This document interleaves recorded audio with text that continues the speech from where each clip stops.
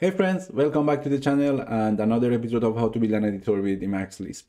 In the previous episode, we talked about conditionals in elisp. We had a look at like some famous forms like if, when, but like conventionally, the next step for us would be to talk about loops in a programming language. But in order to do that, we need to learn more about one of the fundamental data structures in any Lisp, which is lists. So that's what we're going to do today. It would be like a brief introduction to lists. We're going to talk about what is a list and like some of the functions, like useful functions to interact with the list. So first of all, what is a list? It might be a surprise to you to know that actually a list is not a primitive type in Emacs Lisp. That means like by its like list on its own is created from other data, like other primitive types, like other data structures. Basically, a list is just a linked list, and a list is created out of cons cells. So cons cells on their own are the primitive type here that like actually lists are made out of. It's a little bit hard for me to pronounce cons cells, so bear with me. But what is a cons cell? By the way, if you don't know what is a linked list, if you Google it, you'll find plenty of resources. It's just like a list of cells that are connected to each other. Each cell point to another cell, right? That's like really short version and not a good one actually. If you don't know about it, Google it. You'll learn quite a lot about it. But what is a cons cell? Cons cell is a container of pairs. So each cell contains like a pair of elements. It has a car and a cdr or CDR, right? Car refers to the head of the pair, like the first element, and cdr refers to the tail or the second element in the cons cell. So again, cons cell is just a pair of elements, a head and a tail, or a car and a cdr. So let's look at the diagram actually. Yes. Okay. So as you can like, it's really to like think about a cell. It's just a pair of two elements, a head and a tail. So if we want to actually come up with a elisp code that represent that diagram, we can like have something like this. So the function cons is actually the constructor for cons cells. It's the constructor for the type cons cells, right? So if I evaluate this form, as you can see on the bottom left, we get back a dotted notation for cons cells. I'm going to talk about the dotted notation like in a second. But actually, let me copy paste this thing here because I can do more with it. So we define x1 to be a cons cell with two elements, head and tail, two symbols actually, symbol head and symbol tail. There's a function car and there's a function cdr. If I run function car on x1, I get head back, which is like the first element in the cell. If I run cdr on x1, I get tail back. Easy. The name car and cdr is like, at least to me, it seemed really weird, but there's a historical reason to name that. I'm going to include a link in the comment, in the description below for you, like as a reference why like we use car and cdr as the name. In other lisps like closure, there's like head and first and rest, or first and second and stuff like that, like easier to understand. But in elisp, car and cdr, car is the first element, cdr is the second element on a cons cell. So another way to actually create a cons cell is by this notation. This is called the dotted notation. So we have to actually quote this list. Obviously, if we remove the quote here, elisp tries to find the function called head and call it, right? So we need to quote it. And you probably noticed the dot here. That's the dotted notation for consoles. So when we actually write this, writing this notation, the reader read this expression as a console. This is exactly equivalent to doing this, right? Using cons function. Since we already quoted the list, we don't have to quote the symbol as well. It already quoted. So we have a symbol head as the first element and symbol tail as the second element. So for example, if I do car on this, I'm going to get head back, exactly like x1. So what if we use cons to create a console with nil as the tail? As you can see on the bottom left, it returns a list, like an empty list with only number 2 in it. So that nil as the tail element has like a special meaning. Whenever we use nil as the CUDA or the second element, elisp reads it as a list. So we already know that a list is made out of consoles, right? So a way to kind of notify elisp that this is the end of the list is to use nil as the tail of the last console. I'm going to show you in a bit how it works. Another example here is to actually use cons to create create a nested console. So if I use cons to actually create a cons with 1 as the head element, as the first element, and another console as the second element, right? As you can see, I get a list that has a console as the second element. Actually, here's one thing that we should keep in mind.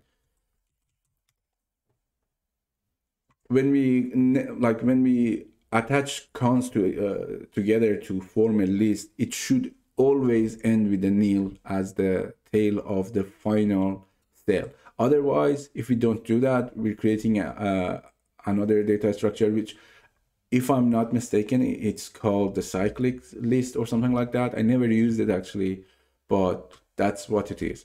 So right now I can do something like this, right? Let's see how it works. As you can see, we have like a list of one element, which has a list of 2 concepts. Okay, let's move on. So here's another schematic. This is how actually a list works. We already talked about cells. Now, what if the CUDA of a cell points to another cell? So right now here we have number 1 as the head of this cell here, as the car of this cell here, and we use another cell as the CUDA. That other cell has number 2 as the car, and on its own CUDA it has another cell again, but the last cell contains a nil in its CUDA, right? So to show it in action, let me actually remove all this and copy paste this in here. Actually, I can just run it there in the org file, but my shortcuts are made for the elisp buffer. That's why I'm moving it here. So let's have a look at x2. Let's create x2, right? So we have 3 cons, 3 cells. It's exactly the same as the diagram. We, at the very first stage, we cons number 1 to another cons cell. So the second cons that I'm highlighting here is the second element of the first cell. On its own, it's a cell that contains 2 as the first element and another console as the tail or the second element. The last console just has 3 and nil, right? When we evaluate it, as you can see on the bottom left, we get a list of 3 elements back. And that's how exactly lists are made. So if we like use the list constructor to create to create the same list, but in a different, using the list function, we get the exact same thing back, right?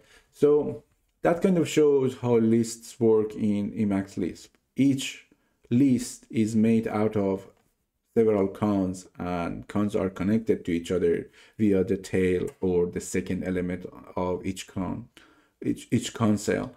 And the last cons always ends in nil, right? That's how lists works. Cons on its own, like, have an application of pairs, so you can use them as pairs. Obviously, I see so many people are using cons, which is obvious. Like, it's a pair. You need pairs when you program, right?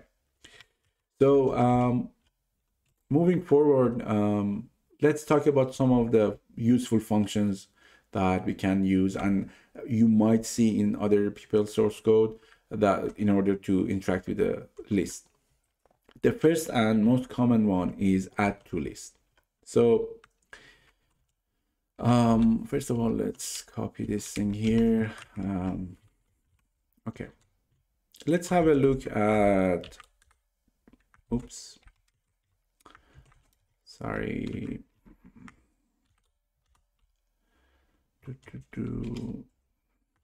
Ooh, no. Let's have a look at its documentation first. Okay.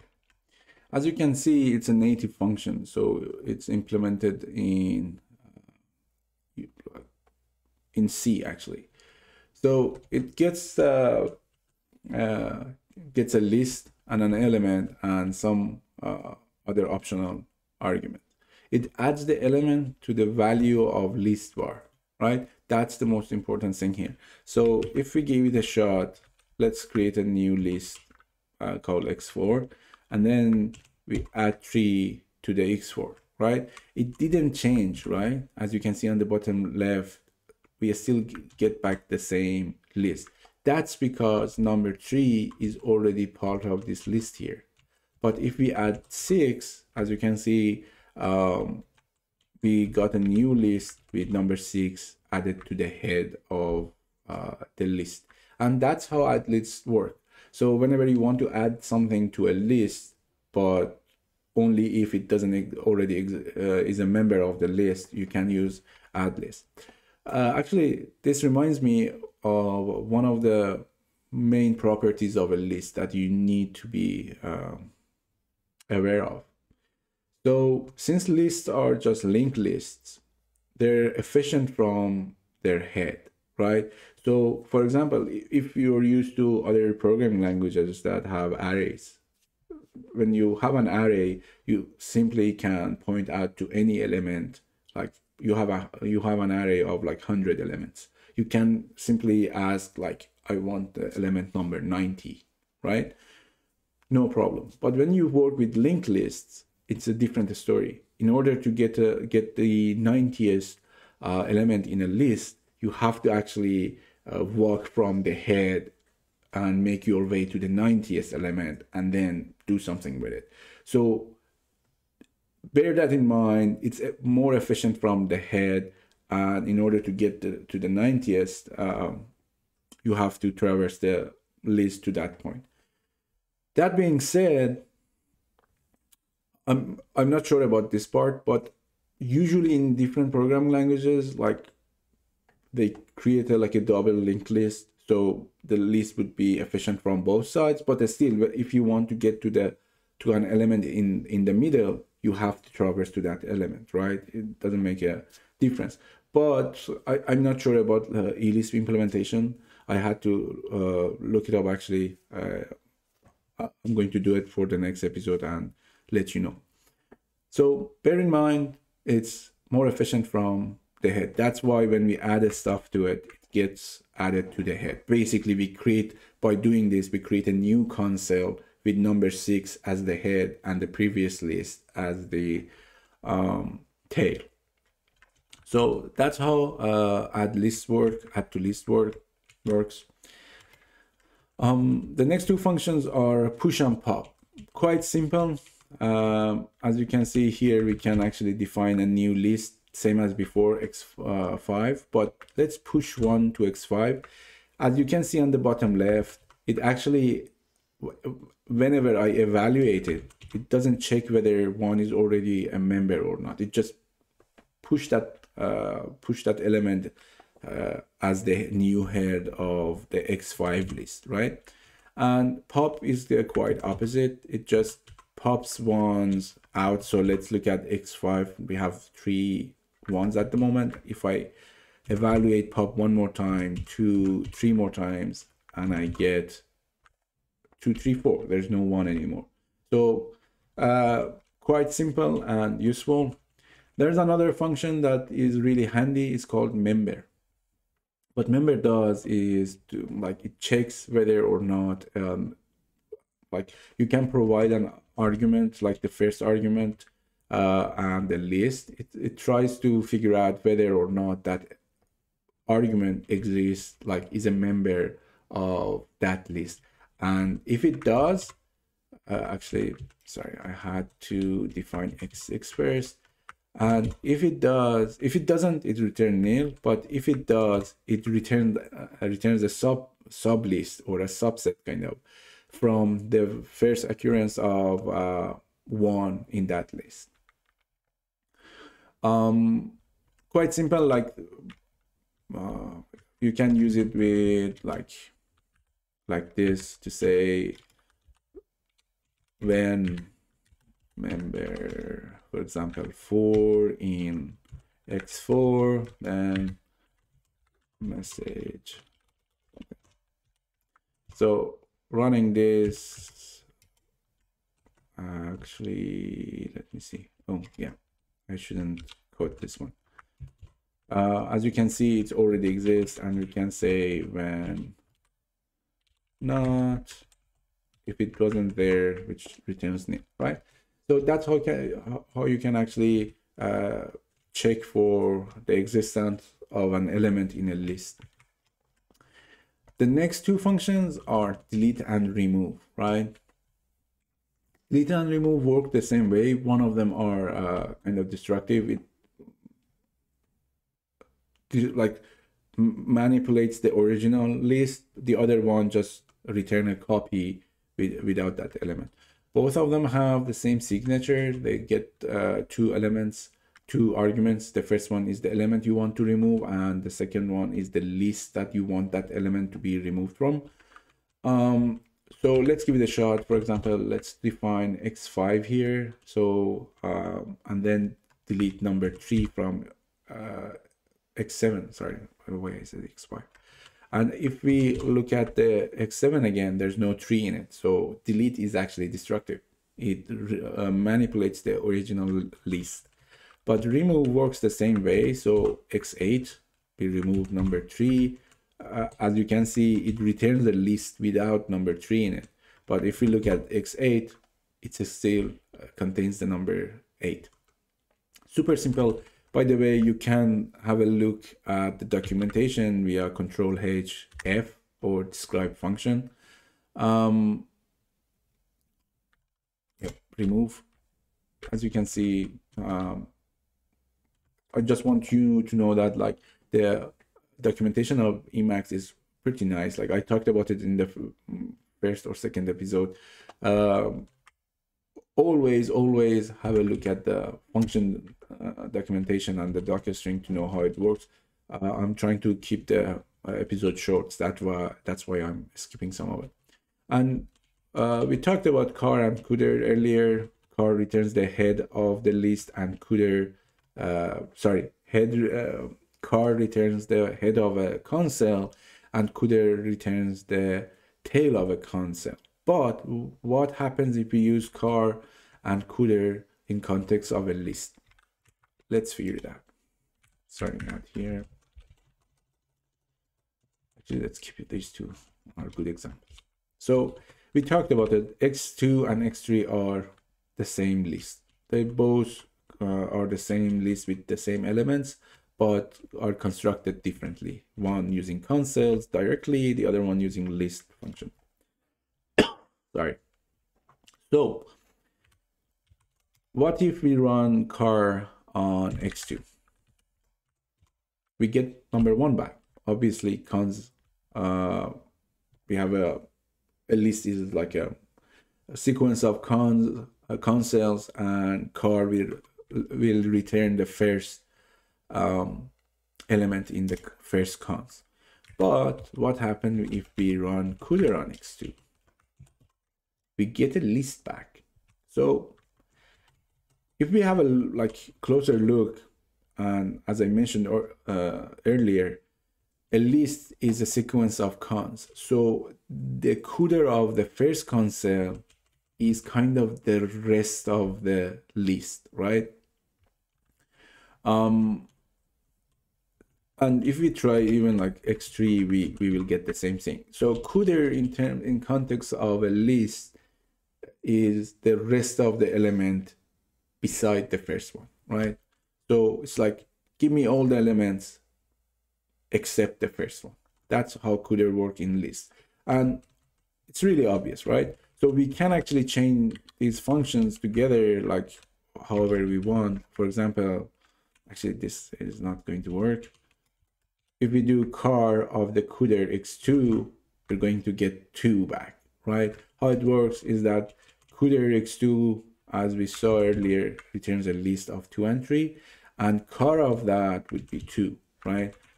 Or the CUDA of that would be a list that contains only 3. That's because the final console has nil as the tail here, right? There's like other functions in this family. There's like, I don't know actually how to pronounce them, CADR or CAD or whatever. Like if we do CADR of X3, it returns 2. How it works is that it returns the car of the CUDA, right? So there's even CAADR X3, or actually, yeah, it doesn't work. It should be CADDR. Yeah, right? It's like the car, that A kind of is a reference to car of the CUDA of the CUDA of X3. You know, there's like a few levels of this convention that you can use. There's like other useful functions like but last, if I'm not mistaken. Let's see. Yeah, that returns the list but without the very last element. There's like tons of functions that you can use with the list, but these are kind of stuff that I mentioned today are the bread and butter of lists. You can see them everywhere. And yeah, that covers almost a wide range of your needs with a list. In the next episode, we're going to talk about 2 variants of lists, a property list and association list. They're quite useful. We're going to have a look at those. And finally, in the 7th episode, probably we're going to talk about loops and how we can actually use lists to iterate over the elements and do more useful stuff. That's it for today, folks. I tried to keep it short, and that would be what I'm going to do from now on. Long videos are kind of boring. Please, if you like what I'm doing, consider leaving a like and subscribe to my channel. It will actually help me a lot with the content. And see you in the next episode. Cheers.